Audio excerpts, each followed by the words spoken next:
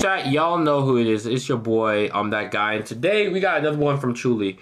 My boyfriend asked my ex-husband to move in. Now, chat, if you have any self-respect, you probably wouldn't do this. But I see a lack of self-respect. And our children. It's not And our children. ordinary. Hey, brother. We've had people in our personal life tell us that we're sinners, that we're... Sinners? Where are you, in Salem? Where are you? Where do you live? In the Papal States?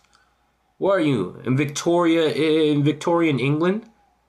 Sinners? awful people. Today... Why was that the first thing that comes to your mind? Where do you live? My ex-husband's ex-girlfriend is coming to visit. Who would want to live with someone that they were married to? What does the term brother husband mean? Good question. Cat, could I get cheese? All right, mac and cheese is hot, all right? This is boyfriend. This is ex-husband. And that's baby mama.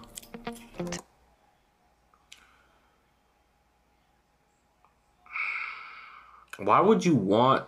My name is Megan. I am a mother of two. My boyfriend is Michael, and we've been together for about a year. Tyler's my ex-husband. We got married in January of 2020, and we got divorced in September of 2023. My daughter, Ryan. With a strong relationship built on the foundation of love and honesty. Is 2 years old, and my son, Juniper, is 6 weeks old.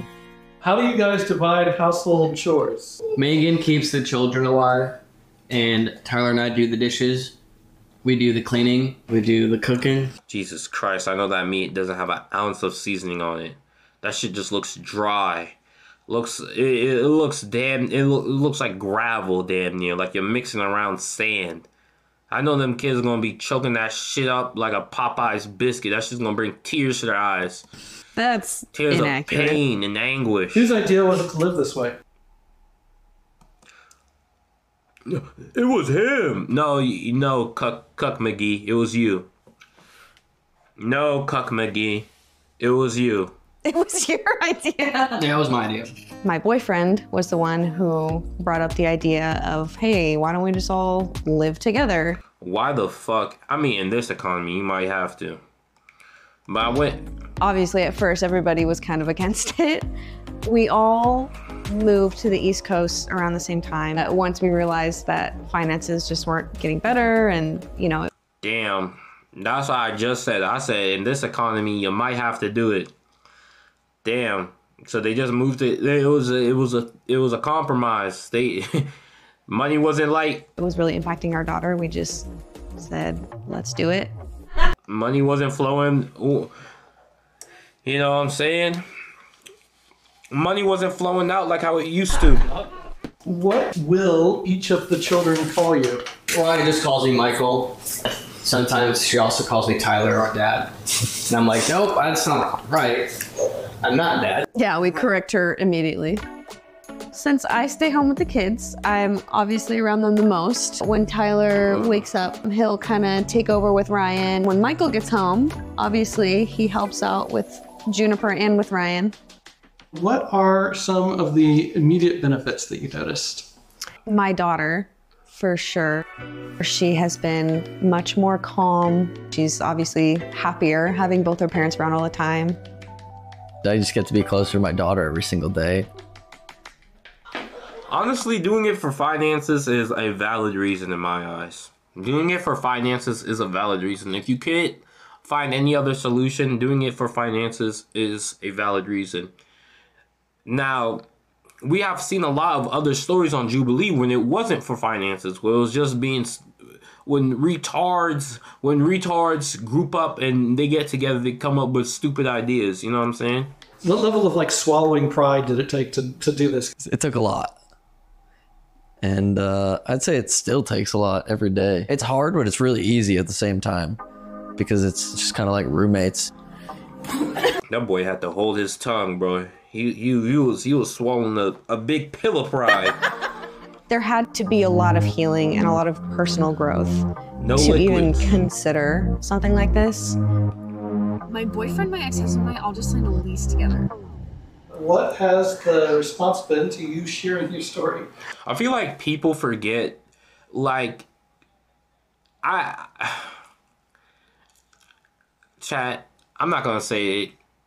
No, I'm not gonna say that because we've seen an array of people on this show that have demonstrated stupidity and being dumb is like a universal. It crosses all borders, all people, all races. It's one thing that unites humans as a whole. There are retards in everybody. Now, what I'm saying is what they're doing at finances isn't dumb. Posting it on the internet is probably the dumb decision you made. Oh my gosh, it's been mixed. People thinking it's awful and we're confusing the children. What were some misconceptions people had about your... Why even post it in the first place? That's like, what do you achieve? What was the gain? What was the benefit? You do it for finances, you keep it to yourself and you keep it pushing. Your family. They assume that we're a throuple for some reason. We're not a throuple. Please take that out of your minds. Well, oh, I don't know what could about have your family. What could have action had made me accuse you of such ludicrous ideas? I don't know. Assume that we're a throuple for some reason. We're not a throuple. Answering calmly asked questions about living in the townhouse with my ex-husband and boyfriend. Yeah, man, it's just like, what would make me think that, bro? Like, that's so weird. I don't know. Please take that out of your minds. Well, it's a little bit understandable, but we're not. A lot of people think that we are horrible parents, that we're ruining Ryan's life, we're confusing her, which is also not the case. She fully understands mom and dad are not together. One of my other buddies, he told me that I sold my soul for this. Sold your soul? Who do you guys hang around? The Knights Templar? Who do you hang around? Where people are calling you sinners and telling you you're making pacts with the devil and shit. Who are you hanging around? You know what I'm saying? Jesus and his apostles? Like, which group of people are you out here? They're throwing all these, calling you a blasphemer and shit. Who are these people? Some other people said, good for you, but you're an idiot. Oh, I got probably a person subscribed to me.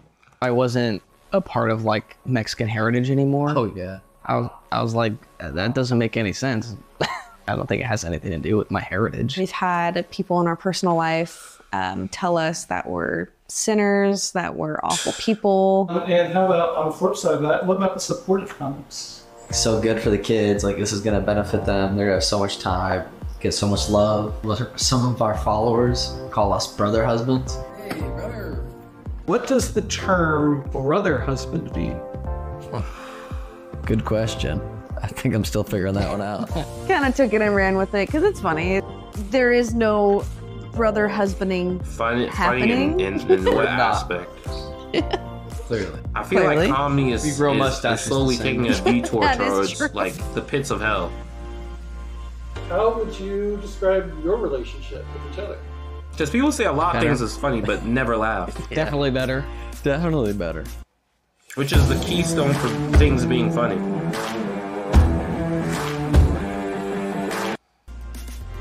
Why they did not get along from the beginning. It took a very long time for them to even be in the same room. After I got over the fact that, you know, I have to live with my ex-wife's new boyfriend, we kind of just sucked it up and just became, I guess, I don't know, I'd say friends, somewhat. It's the first time he said that. Tyler, has this living situation had an impact on your romantic relationship? Oh, jeez. Yes, heavily has an impact. My ex Hannah is coming over today, and I'm not so sure how she felt about the living situation. Who gives a shit? She's your ex. She's not even an equation in this math problem. God, golly, you have a type. I am the X-ish, if you want to call it that. X-ish? Where's the ish coming in? What's this ish business? What are you doing that makes it not X? Not girlfriend. It was a We were just, you know, Situationship. we're like homies. Oh, shut up. A little bit deeper than homie. Well, before this gets less awkward, Hannah, how did you feel when Tyler told you about this living situation? I thought it was a little weird, to be honest. Who would want to live with someone that they were married to? Like, obviously it didn't work for a reason, so like, why are y'all putting yourself in a situation What the fuck is going to on? where like things could come up again? I'm pretty sure he actually texted me.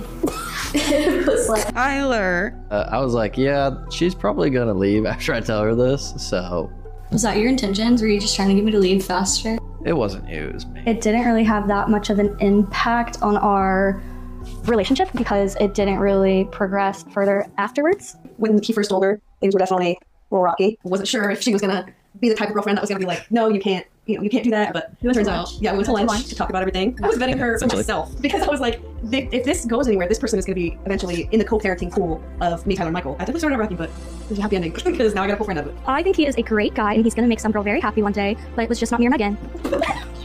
I'm definitely not being his wing woman at all. Maybe further down the line. So next weekend? Yeah, maybe next weekend. How do you think this living situation impacts the children? I think it is positive. I think that they are all awesome parents. Their kids are very lucky to have all three of them, and I can't wait to see where life takes all of y'all. Chat, you see how I skipped past a majority of that, and most of it was just empty space? Like, I don't even know. Who gives a shit at the end of the day? Who actually cares?